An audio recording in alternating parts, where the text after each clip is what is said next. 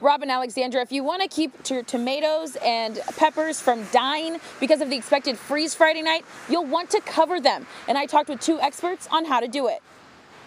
Temperatures are dropping fast in the metro, and it's time to start thinking about protecting the plants that can't survive in colder temperatures. Sensitive foliage like this can incur damage from the frost. One way to protect plants like peppers, tomatoes, and certain annuals is by covering them. So you can use, we have specifically frost cloth.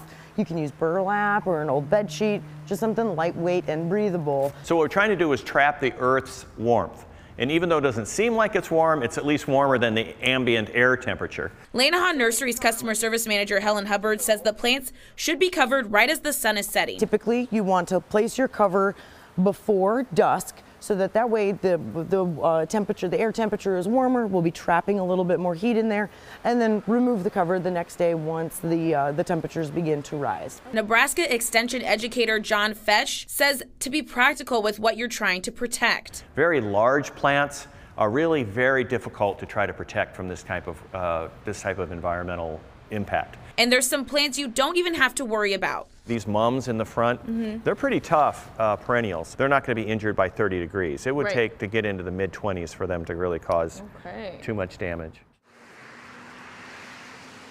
Well, the freeze isn't all bad. Experts say that this freeze will most likely kill plants like ragweeds and foxtails that cause allergies.